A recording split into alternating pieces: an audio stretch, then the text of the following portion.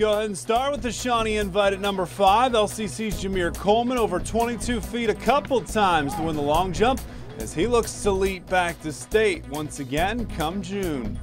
Number 4, also at Shawnee, the Indians tennis team.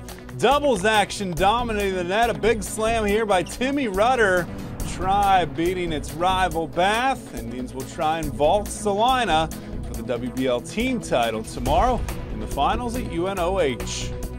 Number 3, Northwest Conference baseball at Bluffton from last night. The Pirates' Drake Luganbill lays out. Nice diving grab here. Bluffton ends up falling to Paulding, but they do have at least a share of that league crown.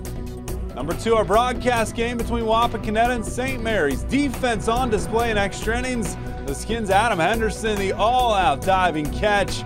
Take another look on your Lynchton replay. What an effort to get that out.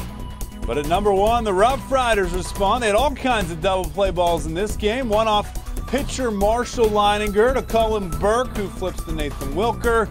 He gets it to the lunging Mason Gross for the out. The Riders win and finish second in the Western Buckeye League standings behind Ottawa Glandorf. But what a week for your top 5. Mark, back to you.